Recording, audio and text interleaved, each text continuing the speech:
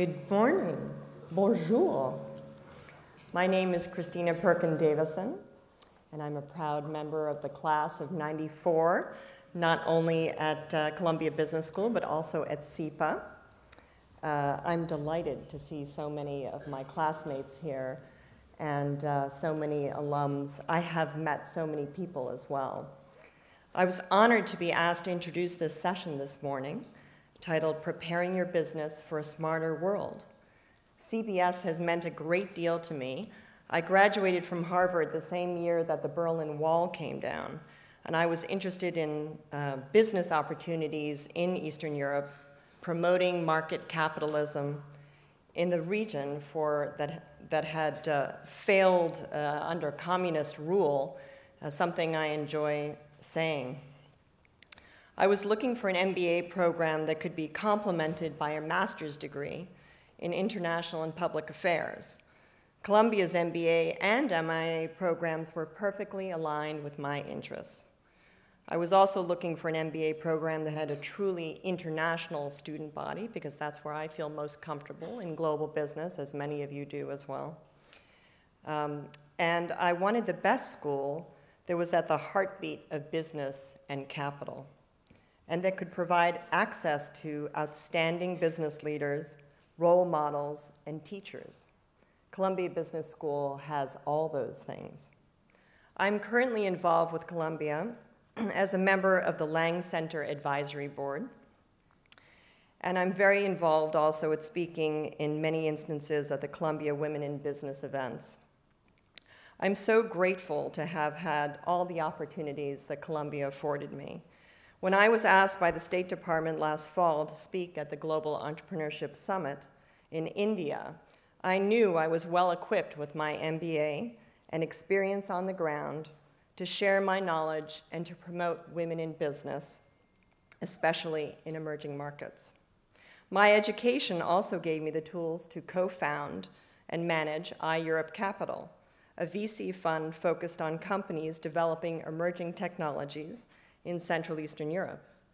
In fact, my business partner, Laszlo Cyriak, is a CBS grad and head of Columbia's Alumni Club of Hungary.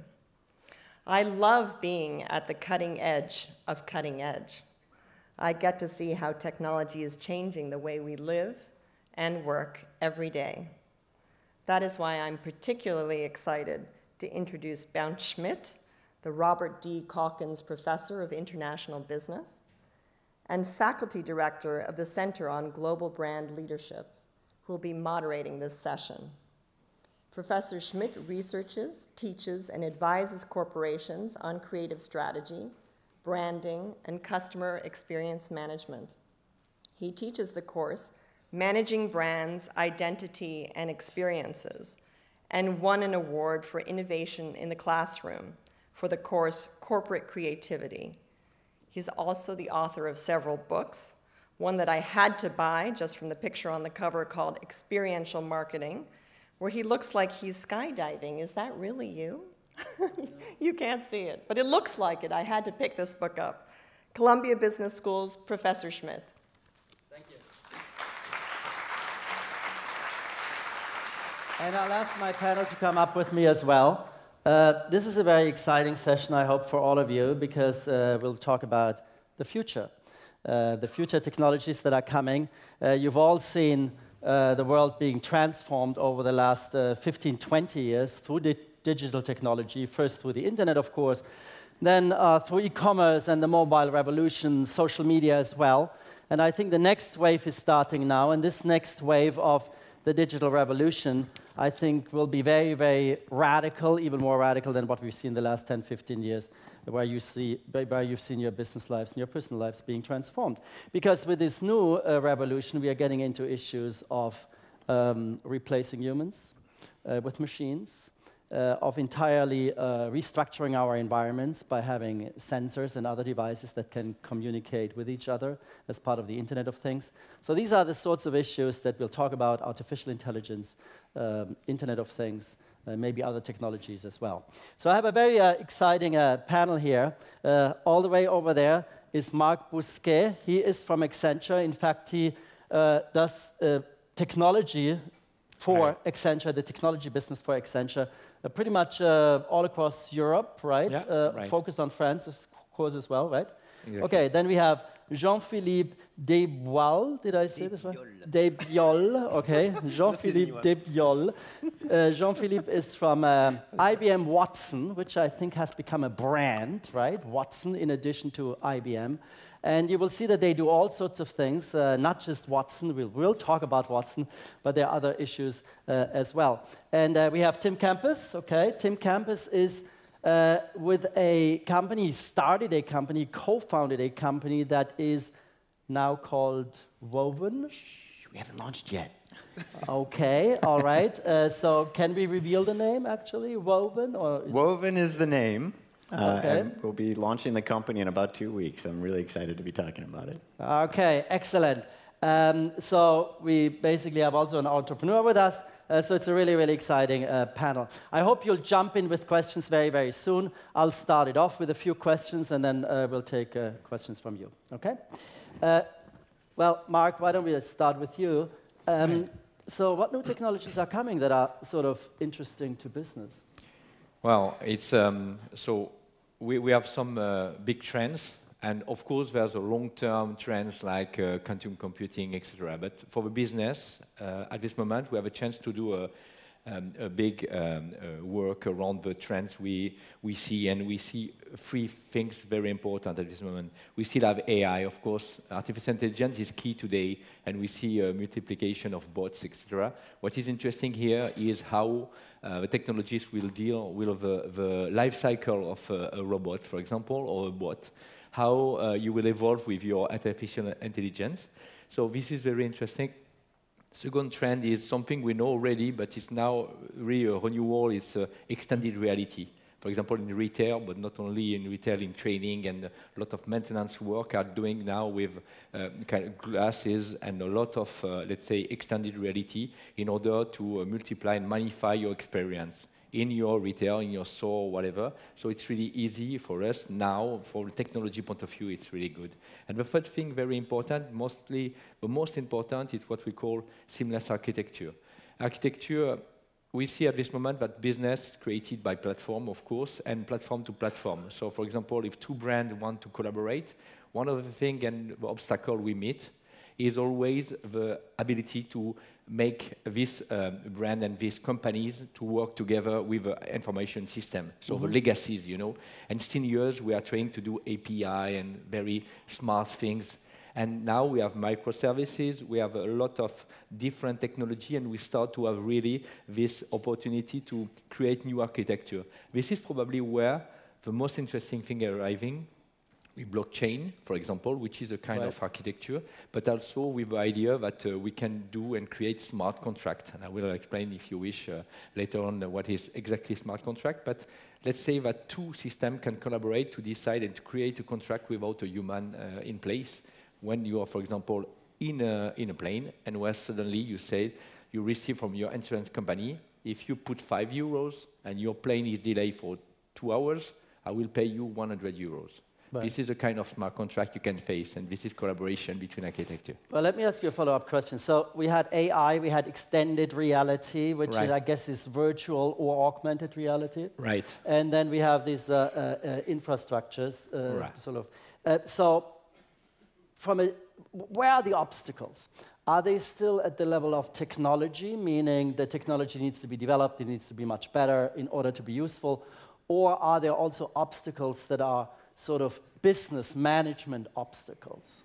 Right, good question, because so I think there's two obstacles. It's the first is we could say leadership. One of the things is we are in we call it a VUCA world. I don't know if the world is really uncertain, and we try to always guess and try to have this step ahead with the future of technology. In fact, is creating teams that are able to deal with whatever is the technology arriving and create business with your business, directly with business and not something else. So this is one thing. We are talking about culture. We are talking about digital factory, for example. And on the other side, one big obstacle I see is this kind of discussion around I'm taking care of my data, but I want to collaborate. And this is difficult because here we are talking about business who is very, let's say, conservative with the data, the confidentiality in terms of commerce, for example. And on the other side, they want to collaborate in an extended view of the business. For example, with Watson, when you go, Under Armour and IBM Watson are collaborating to use analytics for one, for example, sport result in order to build better product. So you need to share your data. And this is probably where is the obstacle at this moment for me. Right. So there are still obstacles, there are still challenges. Some are technological, but many of them are also management leadership issues. Right. Now, Jean-Philippe, you know, with the IBM Watson, we have already, I mean, with the Watson product, if you want to talk about that for a moment, we have a developed product that you're selling to companies, right? So how is that going? I mean, I'm reading things like, you know, Watson is putting the legal analysts out of business, and Watson is going to do better diagnoses than the doctors, even for cancer, right? I'm reading Watson does better in HR hiring, so sounds like a very, very advanced product to me. Okay, so thank you first. So maybe just to share with you a little bit what we do and what is Watson, because Watson is a buzzword and we are putting behind it many things, and I think maybe too many things. Point number one, to make a long story short, Watson is a cognitive platform. And I use the word cognitive on purpose because I think that AI means artificial intelligence. First of all, we should talk about AI as augmented intelligence rather than AI as artificial intelligence. And point number three, I think that we are entering right now in a complete new era. I'm very convinced of that. It's a complete new game, which will transform everything. I think it will be fact-based, it is what will happen, and it is all about cognisciences. And to go back to Watson, Watson is a cognitive platform available for everybody, developers, corporates, or anybody who wants to do an AI-centric project. And this platform is covering basically 6 big items. Item number one is about language, everything which will be around between human and the machine. We will interact with machine in a complete new way in the next years, complete new way about understanding of the language, the generation of the language, about understanding, so language number one. Point number two, voice. Everything will be voice-centric. Point number three will be visual recognition. Point number four will be empathy, sentiment, emotion, personality, about eye reasoning capability, and finally about knowledge management. And if you take these 6 things, 6 items, behind each of them, you have what we call in the IBM world some APIs. This is now very well known. And these APIs are covering each of these items and are available on this platform. I think that the battle today around AI will be a platform battle. And to go directly to the point, because we can discuss that during hours, it's a very passionate subject. It's about platform because at the end of the day, we will need one intelligence and a multi-channel strategy. And if we want to be consistent with the intelligence, you need to have a platform. You need to invest in this platform. You do a lot of R&D around this platform to make your service better and better, because now we are working in a complete new game, which is a learning world. We are no more in the programming world. And Wired magazine, a few years ago in the US, said, this is the end of code. I love these 4 words. This is the end of code. The code was a programming world, deterministic, rules-based. It's over. IBM, no. I will deny to say that. Let's come back on that. Well, you mentioned, Let's come back on that. You mentioned emotions being part of this too, right? Yeah. And emotion is something else. Again, we can discuss what emotion. We'll get back to that one. Absolutely, we will. And we will. It's a very again. But again, I go back to my point about programming, learning, programming, deterministic, rules-based. You know exactly where you are going. The learning one, as us every day today, we are transferring a part of our knowledge to the machine, on a certain extent. We are transferring a part of the know-how, the expertise, what you do with the knowledge, and to a certain extent, we are transferring something around our personality. So this is a real exchange between human beings and the machine together, which are learning from each other, at least hopefully. Okay, very good. Thank you very much. Good to have you. Tim, before we talk about Woven, you were with Facebook actually for many years, right? Yes. When you compare what happened the last 15, 20 years in terms of the digital revolution, and I was sketching something along the lines of, well, there was the internet, and there's e-commerce, and then there's the mobile platforms, and there's social media, and that sort of thing. And Facebook played a role there. If you compare this world to this, I heard the word radical transformation of everything now, do you share this notion of we will be in a totally different world within the next few years, again? I do, although I have a slightly more skeptical perspective on things. So my background, I was a two-time CIO. I was the CIO for a company called KLA Tincor, and then for Facebook for almost 7 years. And at Facebook, the role of the CIO is the productivity of the workforce. And during my tenure at Facebook, we doubled the productivity of Facebook as measured by revenue per employee. And technology was a key aspect of doubling the productivity of the company. We found all the opportunities to eliminate the mundane tasks and have the machine do that for people, and had transformative impact on the success of the company by doing those things. But at the same time, I think that there's a concept in technology of J-curves and S-curves. So in a J-curve, it looks like a J. But when you have massive adoption of technology, you have this seemingly exponential scale that you're going to achieve in terms of outcome for the amount of input that you put into the system. Applied here for artificial intelligence and technology, we're at the beginning of this transition to AI.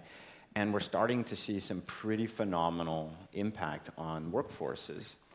But the difference between a J-curve and an S-curve is at some point in an S-curve, you start to get diminishing returns. It gets more and more difficult. And there is an industry here that has been in AI for over a decade that has been experiencing this, and that's self-driving automobiles, where you have cars that had some capability to drive on their own without a human, in 2008, 2010, but we still don't have a taxi service that will drive us around without a driver. And the reason for this is because at some point it gets more and more difficult to teach the machine the last aspects of how to deal with ambiguous circumstance.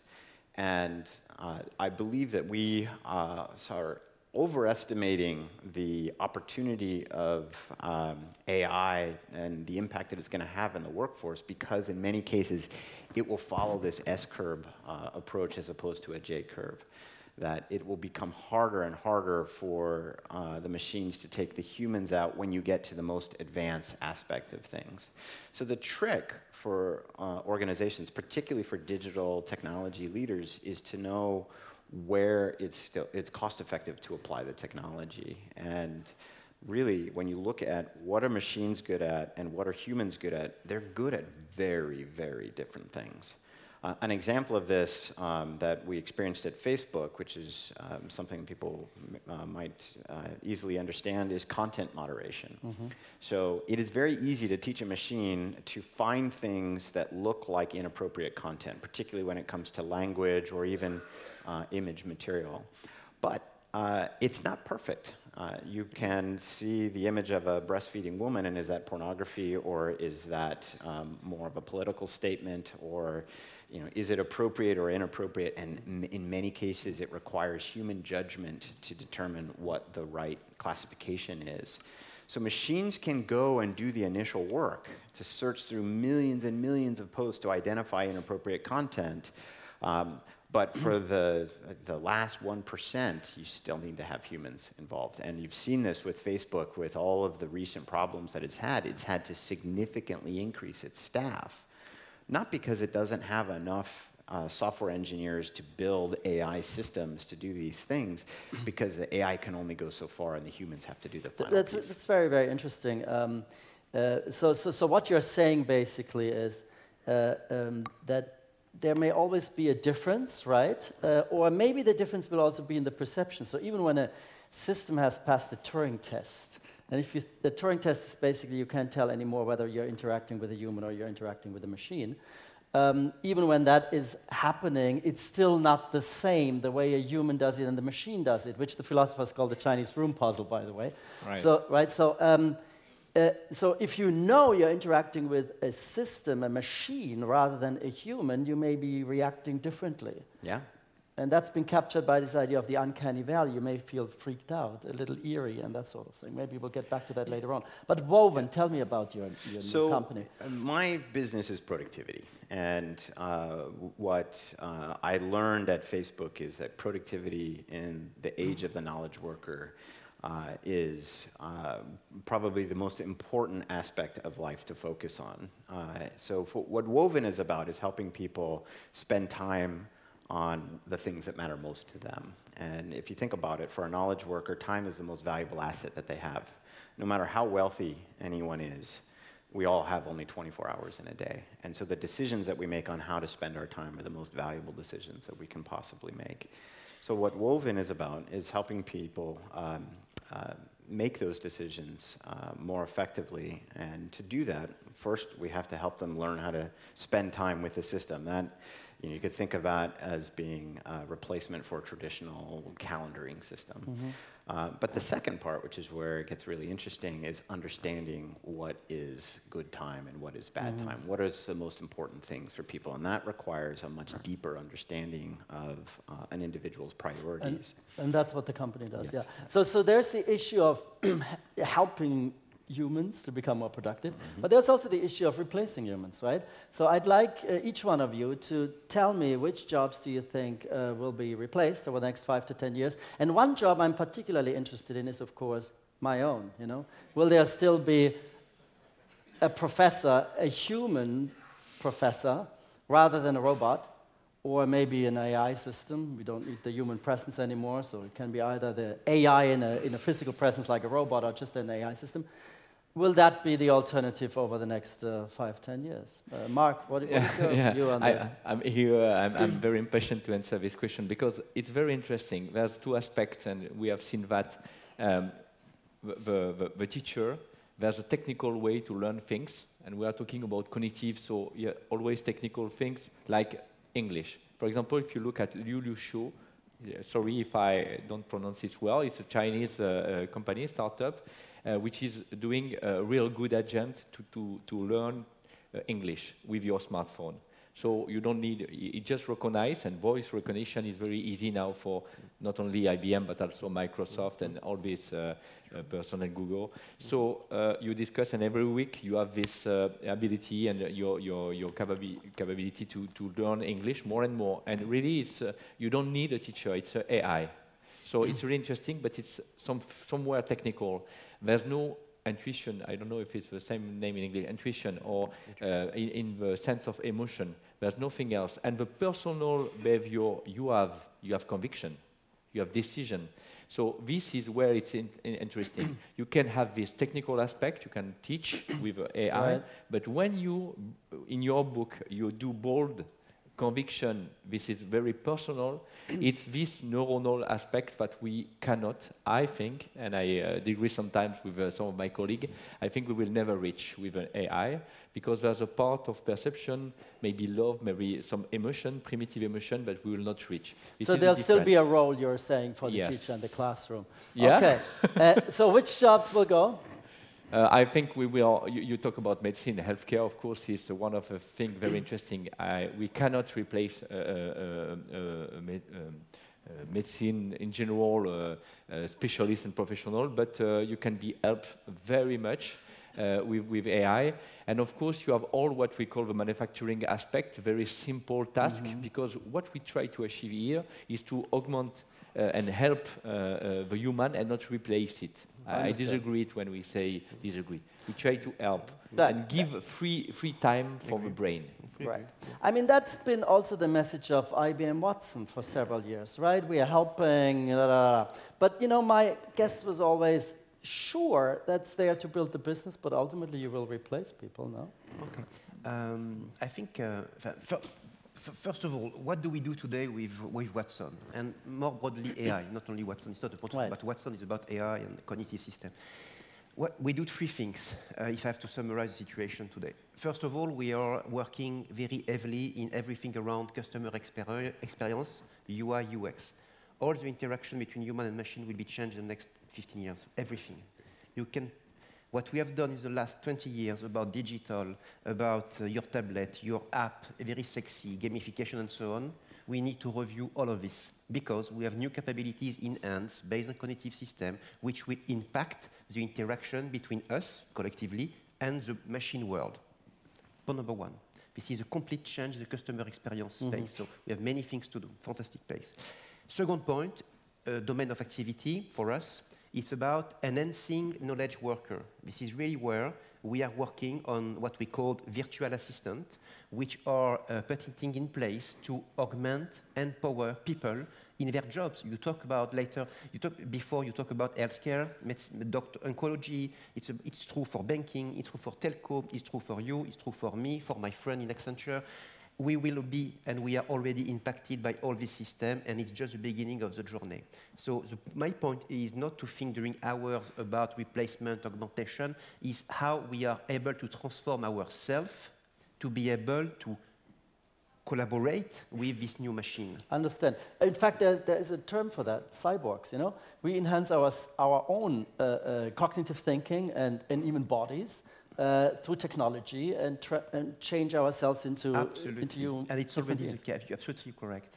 And the last domain of application of AI today, which is a very big one also, it's all about process. We are coming from, again, a rules-based process world. We have done some BPR in the 70s, business process reengineering. We have done some automatization like hell, boom, boom, tailor, specialization of the task, and so on. We have done some lean activity in the last 10 years. It was very trendy, so we have lean everything. And now we need to think about how we are able to inject AI within the process in order to achieve the next step with smart processes. And what does that mean? It means, it's very simple, this process will be able to learn about their own performance. So I try to summarize these three big domains, and my conviction today, but this is my conviction today, I do AI since now 10 years. I was based in Singapore, New York, Paris now, and my takeaway is I avoid now every black and white situation because I have done so many surprises in the last 10 years. Many things I was thinking was impossible was possible, and many things I was thinking possible are not possible today. So my point is, so my only conviction today is we need to be prepared, and I think we are not, to work with this new system. And it's all about education, it's all about change management, it's all about soft skills and not only hard skills. We are too much focusing on hard skills today. So interesting what you're saying. So basically it means when I teach my technology course in the spring, new course, which will be offered by Columbia in the spring, I could have an assistant, a machine, a robot, right, as a teaching assistant and so on, but I would still be needed in the classroom. Absolutely. Okay. This is my conviction. That's very good news. I saved your job today. Today for you. So Tim, what's your view? Which jobs will be affected, and how will they be working with AI and maybe take that position rather than replace? And what happens to me? So I think there's three criterion. There's other reasons you should be worried about your job. I'll get to that in a second. The three criterion, which I think can be applied to any role. The first is this a highly repetitive task? Highly repetitive tasks have always been ripe for automation. And what's happening with AI systems is that the intelligence of the systems allow them to do things that, more things than they were able to do in the past. It's very much governed by the second issue, is how much ambiguity is there. When there's not a lot of ambiguity, the machine is going to outperform the human all the time. Especially when it's a highly repetitive task, because machines don't get bored, they don't get tired, they don't need to be motivated, they just do their jobs. But if you have things that are very ambiguous, this is where humans shine. Like when you change the rules all of a sudden, or you're facing a circumstance you've never seen before, the machine gets confused and needs help, whereas the human, it can improvise. The third thing, which I think a lot of companies overlook, is how much emotional interaction is there with the human. So the more that we try to anthropomorphize technology with Siri, Alexa, things like that, we create a slight expectation problem, because when humans interact with technology that is purporting to be human-like, we expect to have an emotional connection to it. And you've already seen Apple and Amazon try to inject a little bit of humor and empathy into their responses, but they do a very poor job of this because it's very hard. Human emotional interaction is very complex, and it's the most difficult aspect of a machine to mimic. So when you need empathy, the machine is not going to outperform the human. So now let's apply this to a couple of examples. If you take, for example, customer service, well, that's highly repetitive, and for at least the initial line of customer service, there's not a lot of ambiguity. And so those are things that can be automated, and you already see that with more bots being the front line of support. But you can't go very far with that because of that third issue of empathy. If you care about your customers and they're not happy with a problem that they have, you very immediately need to build an emotional rapport with them. But you can fake this. When I go to luxury hotels, I show up at the person at the front desk greets me and says, "Oh, it's so great to see you again, Professor Schmitt. How are you? How has your trip been? Blah, blah, blah." I'm not sure they're really empathizing with me. I'm not sure they express their true emotions. They may be faking it. And a machine can do that too, no? Yeah. No, I think humans are very good at perceiving this. Because the machine, it will be coded a set of responses, and we are far more complex than just a few if-then statements. So I would detect it yourself. Yes, okay. I think you would. And you see that when Siri doesn't do what you want, the most common emotional reaction is anger. Humans get angry when the machine does not respond the way that they expect it to. So it's not a good substitute in a customer service example. But if you go into the world of a paralegal, for example, we were talking about smart contracts earlier. Well, again, highly repetitive, not very ambiguous, no emotion is required in that case. And so that is a ripe position for digital automation with the new capabilities of AI-based systems. Okay, very good. I'd like to open it up to your questions. Of course, we'll have microphones going around. Please identify yourself, say who you are, and the microphone will then be coming. I see a gentleman over there. Can we get the microphone to the row there? Yeah. Okay. And then also maybe the gentleman over there next. So please, please identify yourself and the question. My name is Zoran. I'm an alumni club leader from Chicago. Forgive me my voice.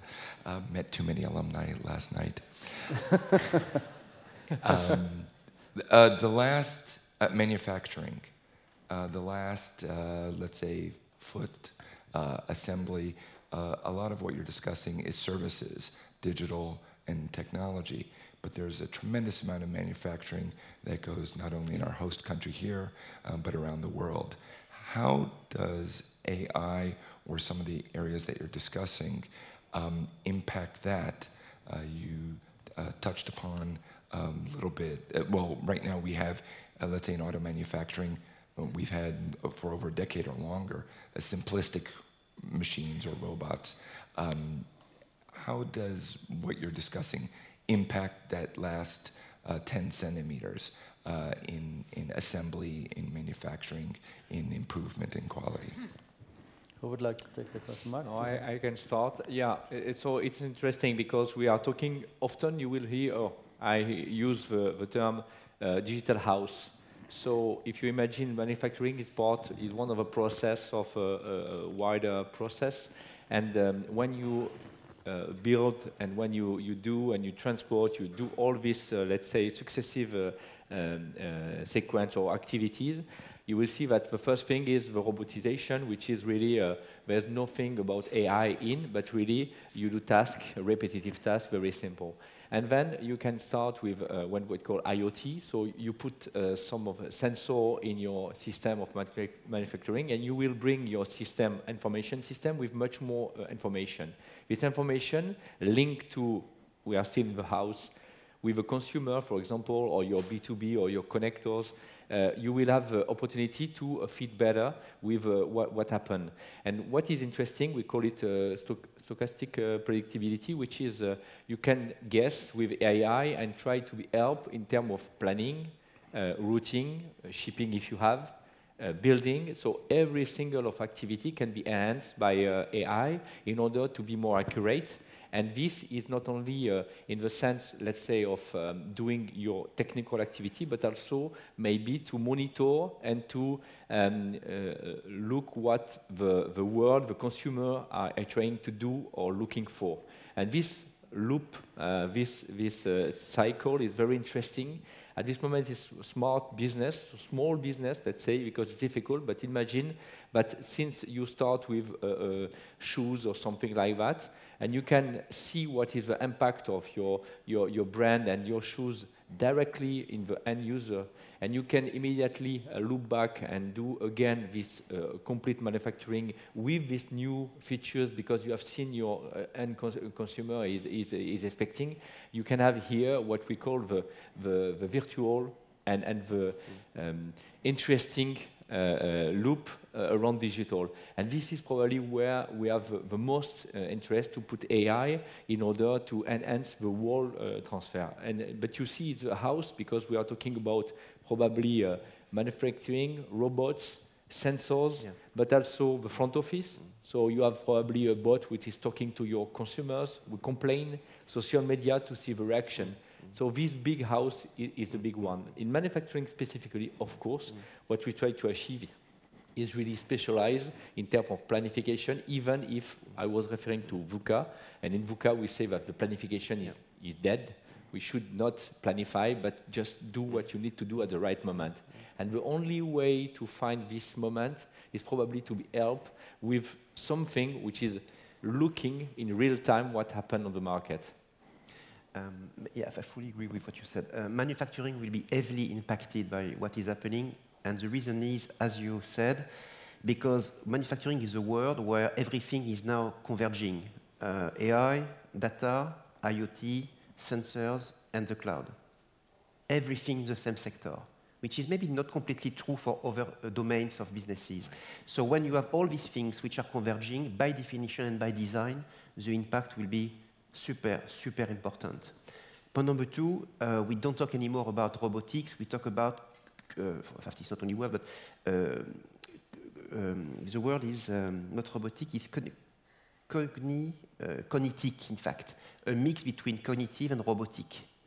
And in fact, this is really expressing the fact that now things are merging together. And the last thing is, in the old factories, you know, I have the chance, when I was in Asia, I was traveling a lot in Japan, and one day I had a chance to visit a company, and Carlos Ghosn will be there later, I think. So he will be much more reliable than me on this domain, not only this domain, by the way. But in fact, you have now the old factory with the old chain, you know, which was completely separate with the workers, because these robots were quite dangerous with the human being, because it can be dangerous if you are working with this machine. And I think now you start to see robots, real robots, which are working very closely with human beings, because the worker can teach the machine to do something. And how he is doing or she is doing that, he takes the robot, show to the robot how to do things, and the robot starts to understand what he or she has to do in the way to do the activity. So this world is very fascinating because, again, as we said, machine and human are now really working together much more than in the past. You see what I mean? I try to express what I saw in this factory, which was quite impressive. Tesla was a good example. Tesla. Absolutely. Right. Let's take the question over there, please.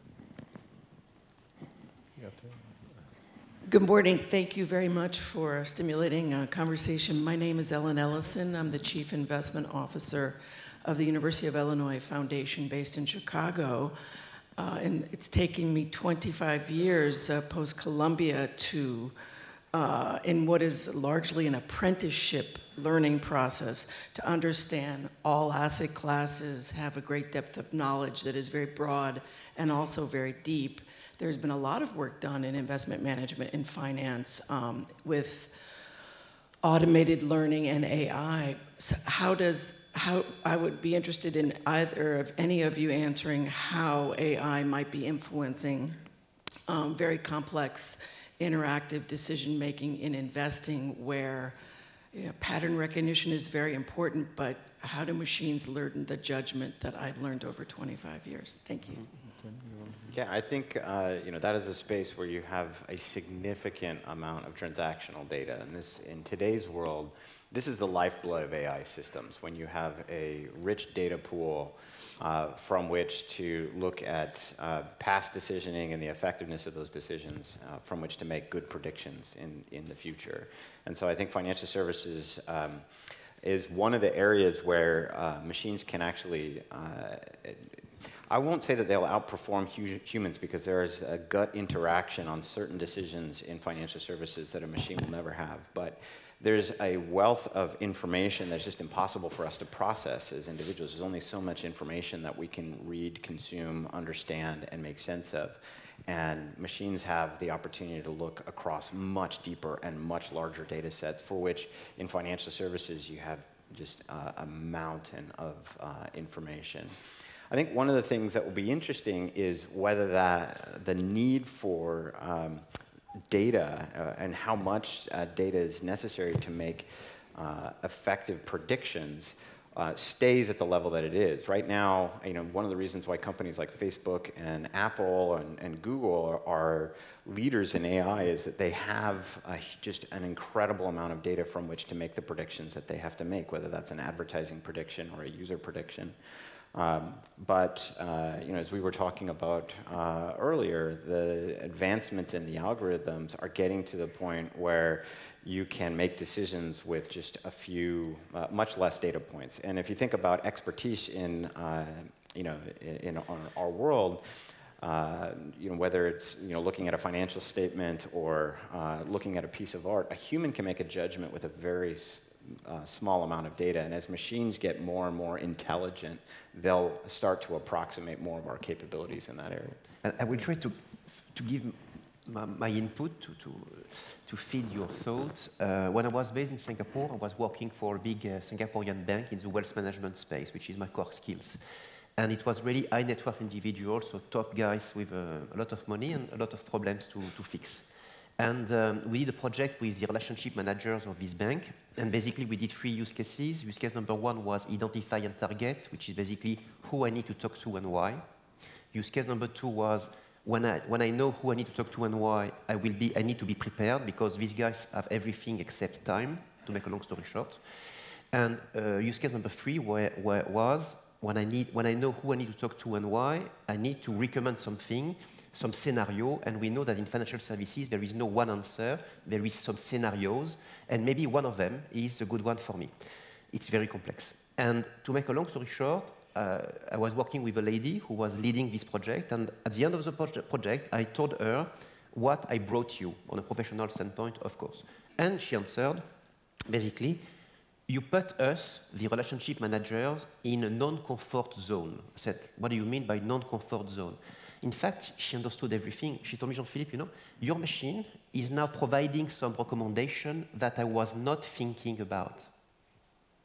Your machine is providing me some recommendation, financial recommendations, which were not in my mind. And this is the power of this machine. This machine have no comfort zone.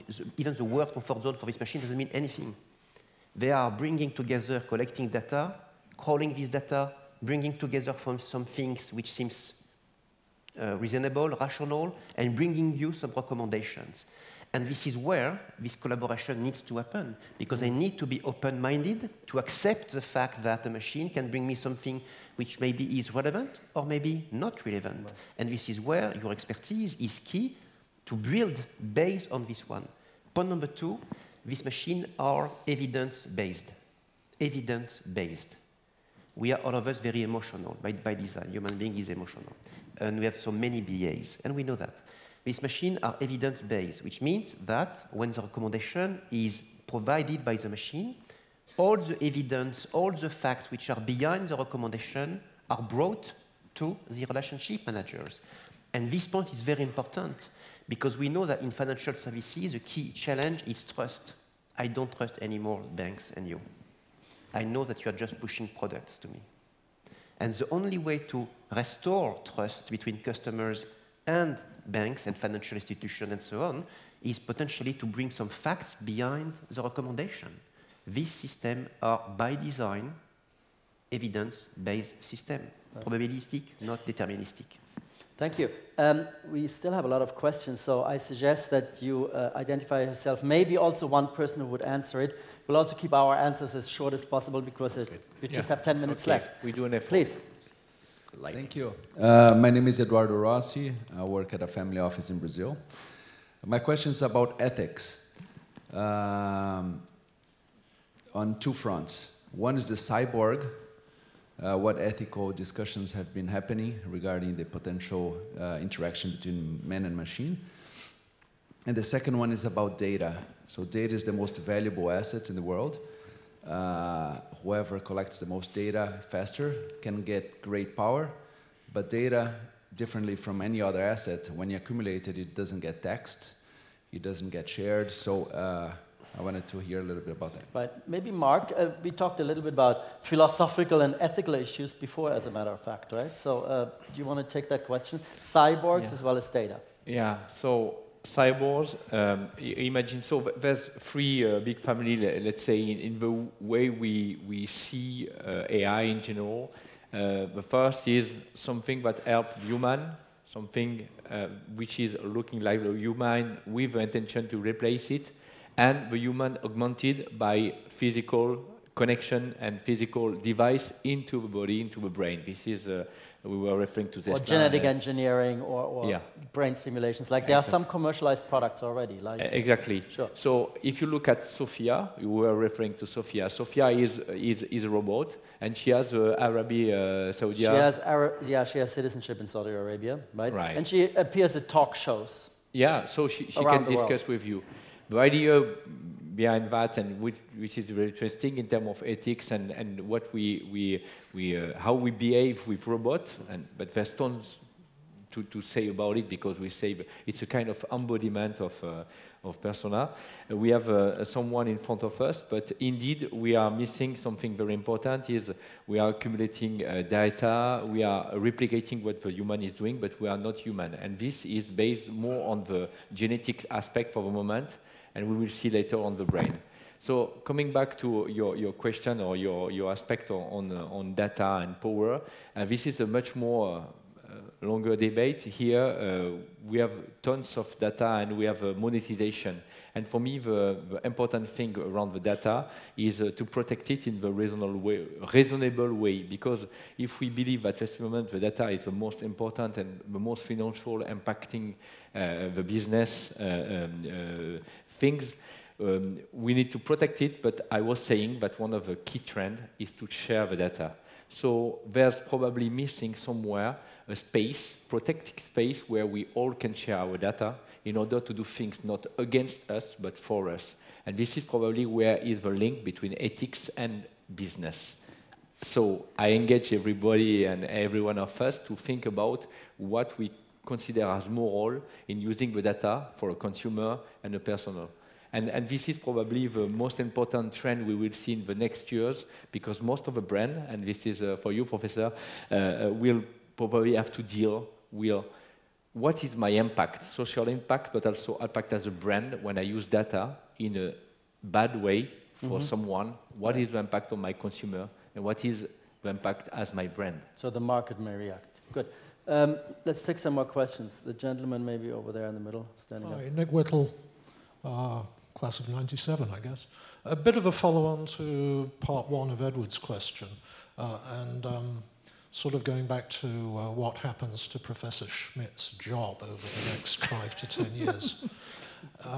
It's maybe a little Gibson-esque, but what happens when you get a class full of highly competitive alpha MBA students who all decide to augment themselves through AI, through cyborg, through your genetic engineering? And does Professor Schmitt's job actually become relevant or exist any further when everybody is sort of in an AI genetic arms race? I think in some respects we're already there. You know, if you're a student in a classroom today, you have a laptop, you open up the laptop, the professor starts talking about something. And, well, first off, if it's interesting and captivating, you're paying attention. And if it's not, then there's maybe different problems. But more importantly, you have Google right there. So any fact that is conveyed in the classroom, the students already have immediate access to whether or not that fact is accurate and a whole trove of information. And so in many respects, right there, a web browser and a student, you've just created a cyborg. That You're absolutely right. I mean, how do you think I put my lectures together, right? I go to Google, I go to Wiki, and that's it. Well, and I think it actually creates... Not quite, but pretty close. It creates a circumstance where you have to differentiate in different ways. What is it that I can tell you that you can't read online, right? Either from experience, and then the other issue, which I think gets back to is your position safe, is how do you protect that IP? Because as soon as you come up with that new innovative concept that you want to teach your classroom, that's information that can be easily disseminated. Right. So it is a very interesting conundrum for people who are in the content business. How do you protect that differentiation? So it's not just for my job, but it's for a whole range of categories. Yeah. So thank you for the question. Maybe we'll go over here again. Yes, the gentleman, and then maybe we'll have the lady in the front next. Yeah. So Laszlo Syriac with iEurope, with Christina, and thank you. It's a fantastic panel. My question is, following up on the ethics, is Europe and Silicon Valley think very differently about this data. Where are we heading? And then you have Russia, China questions about data. Where are we heading? Are we going to be in a regulated environment? Are we going to have self-regulation? What's going to come? What are your predictions? I think this is a really, really tough one. Yeah, it's a tough one. Sorry. The GPDR, so that's part of the response has been around the GPDR, of course. So in Europe, you're probably familiar with the rule around protection of data. But your question is also dealing with the intention of some countries or businesses to attack. We are talking about cybersecurity here and protection of data in terms of sensitive data, like commercial data or client customer data. So here, what we are probably missing and what could happen is we have one scenario where indeed, mainly in US, the GAFA and big users and Alibaba, if you take also a Chinese aspect, try to accept and collaborate within a kind of standard of protection and ethics. So it's difficult. We can say moratoire, but it's always difficult to wait for that in front of a business. Second thing is, are we able to regulating Europe first with strong law and how laws can deal with this business and day-to-day cybersecurity problem, knowing that Europe is a small part of the world. So here I do believe that the only way we have to save ourselves is to do auto-regulation. Like we have done in the past, we need to put probably standards and accept a level of responsibility for each other. So having said that, it's funny, or maybe it's nothing because you say, please take your responsibility.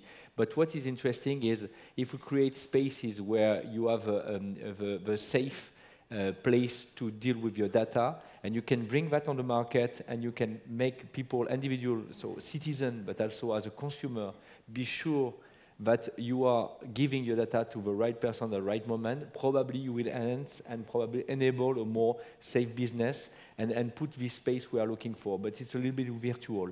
I don't have prediction around it. What I see is the only auto-regulated will work, because I don't think that the states, the country, the government will do the same thing and accept all, but a global law in the world will be like in ONU, sorry, ONU en anglais.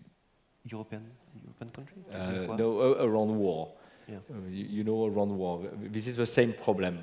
We need a lot of maturity to have this kind of laws. And we take one last question. We have 5 seconds for the question, 10 seconds for the answer. There was a lady right here in the front, please. Watson. And then we need to finish up. That's challenging. So we heard about Alexa, scandal recently in US where, it leaked some information from a family and they just sent it out to a colleague. So it was completely irrelevant. I was wondering, in your experience, where is it that AI is actually mature? Is it, manufacturing? What is in technology from a technology perspective? Where is AI mature? What are the use cases that we can actually apply now without having to worry about the consequences of it? Okay. So maybe I will just have really time out 10 seconds. So just one thing. Yes, thank you. I really like you. We need to replace you. We need to replace you. Not.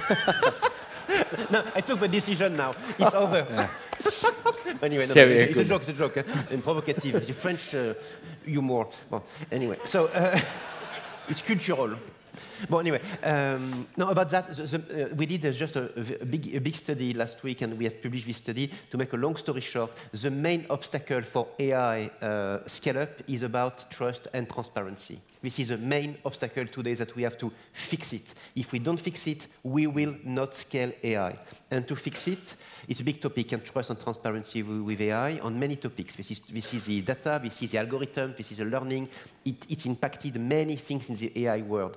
But again, to make a long story short, we need, and this is what we have announced last week, for the first time, we have announced a solution which is able to detect in real time on an open ecosystem world. It's working for every ML machine learning system, any editors, Google, Azure, Watson, or whatever. We are able now to detect bias in real time, to qualify them, and to mitigate them. But now, I will tell you the reality. If you think that AI has no bias, you are wrong. By design, AI has some bias because AI are coming from us, and we are full of bias. So we need to be inclusive, and if we are not inclusive, we will not make a cognitive system or an AI trusted and transparent. Good. So, thank you. Merci.